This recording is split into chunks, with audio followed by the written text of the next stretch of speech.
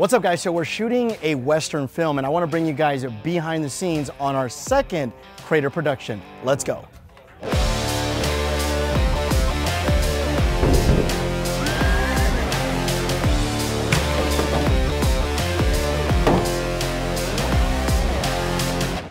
So most of you guys are wondering, like, why are they doing this production and who is Crater?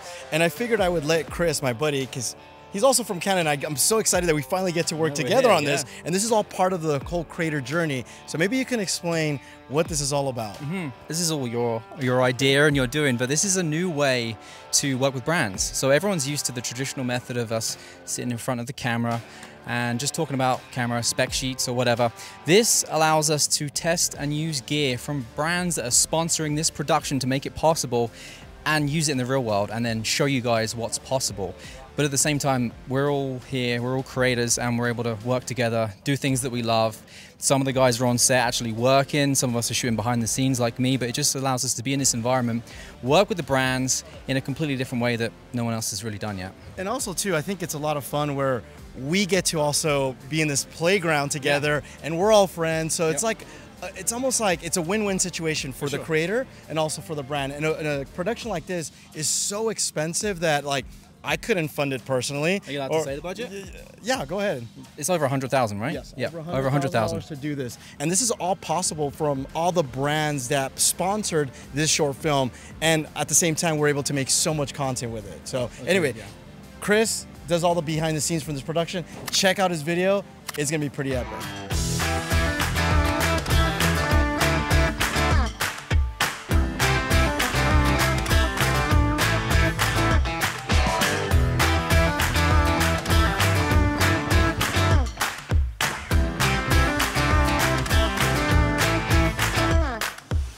We wanted to shoot this film with one of the best cameras available today, the Arri Alexa Mini LF, which I want to give a huge thanks to Bokeh Rentals for letting us borrow one for this film. Now, what's exciting about this production is that we're also using the brand new Lumix GH7. Now, this is an interesting setup because Lumix has partnered with Arri to be able to give us Arri Log C3. Like, this is like an industry first. We've never had a hybrid mirrorless camera with any Arri Log profile. Now, this is awesome because since we're using this camera, we can use this as a B cam. So a lot of times when you're using a camera that's not the same as a manufacturer, you have different log profiles. So you have to do like this color space transform. So this is going to give you a very similar workflow if you're using an Arri camera. Now, another thing about the GH7, which is new, now we're not using autofocus lenses for this production, obviously. We're using the Atlas Mercury lenses, which are some of my favorite lenses. We've used them in the past, and a big, huge shout out to Atlas for sending these out for us to borrow in the shoot. If you do use autofocus lenses, in fact, I have a GH6, this has now phase detection, which is awesome. I'm gonna try that out. I'll actually probably do a future video on that. So that's something new and exciting on the GH7 also. Now, if you are interested in getting that Arri Log C3 into the GH7, they will sell it as an upgrade, so you'll have to buy the license. I don't have pricing or information. I believe it's going to be, from what I've heard, about like $200. So just keep that in mind.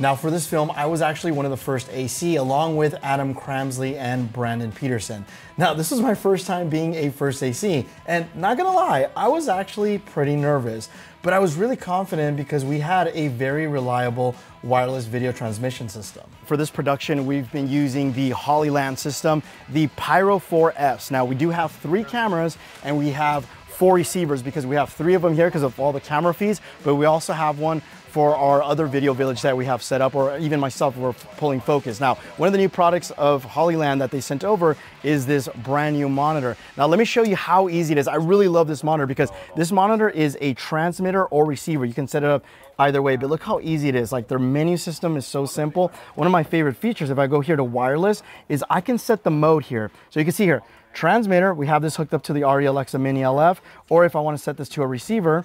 Now, here's the cool thing. Right now it's set to smooth mode, okay? Because we're gonna be pulling focus, so I wanna make sure that it is smooth. If I was sending this to, like, for example, a video village, I would set it to high quality. So like higher quality, obviously it's gonna be something like hair and makeup, production, like director, like they want a higher quality image because they don't need to have like less latency like us, where I'm pulling focus, I need to have the fastest transmission. But yeah, Hollyland hooked us up with this. They also have the Solidcom headsets, which we've been using. They've been great. I've used them in previous productions. They're freaking awesome. And again, huge shout out to them for sending all this gear out. So I want to show you guys our GH7 rig build here because I think it looks awesome. So we'll start from the front, and we're using the Condor Blue matte box. This is the new matte box with Element ND filters. I've been using their filters for such a long time. They're freaking awesome. For lenses, as I mentioned earlier, we are using the Atlas Mercury lenses. Beautiful lenses, love the character. Fully rigged Condor Blue setup here that we have. Funny enough, this is the GH6 cage. So if you have a GH6 and you plan to upgrade to the GH7, and you have an existing cage, it'll work flawlessly, no problem. We are using their SSD top handle, so we're actually recording everything into this SanDisk SSD, which is awesome because then for DIT it just makes it a lot easier. For monitor, we're using a 7-inch Shinobi from Atomos, and of course we have our Hollyland transmission system. For focus, we're using the small rig follow focus. I've done a video on this, it's great. DD timecode, we're using the Condor Blue battery V-mount plate and Anton Bauer batteries. This little setup here is pretty, oh, I think we gotta go, so let's go.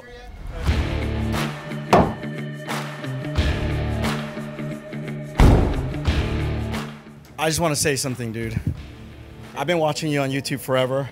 By the way, if you don't know Brady, what is wrong with you? This man right here, I think I might have said this before in our last shoot, is one of the hardest working dudes.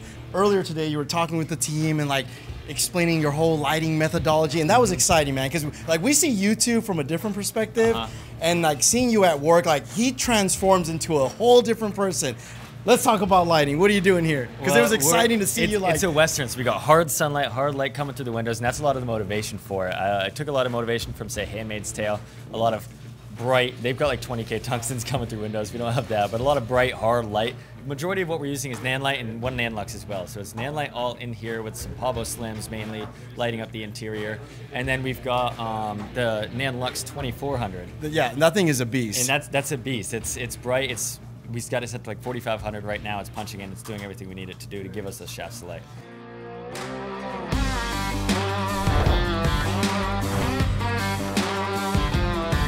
All right, guys, when you're working on these bigger productions, obviously it's not like YouTube where you have like a little light and maybe a bounce. Like it takes a lot more. You got, C-stands, a lot of grip equipment.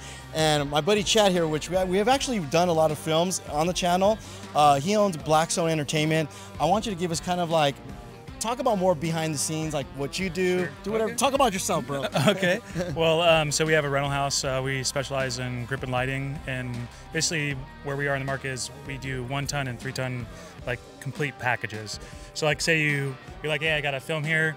Where do you start, right? So you got to at least have like some kind of base package. We provided a 4-ton like combo truck, and then because it's a Nanlite shoot, we brought a 1200D and a 2400B.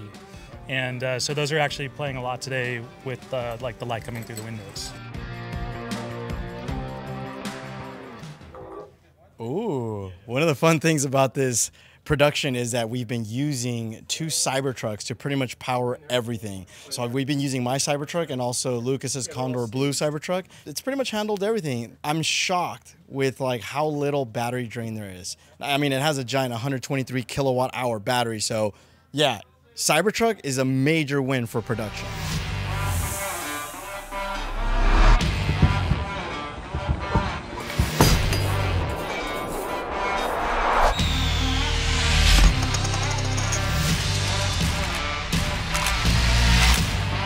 So Evan is flexing his editing skills here because I gave him access to my audio account. So all of the music that you're hearing in this video are brought to you by Audio, who is also one of the production sponsors.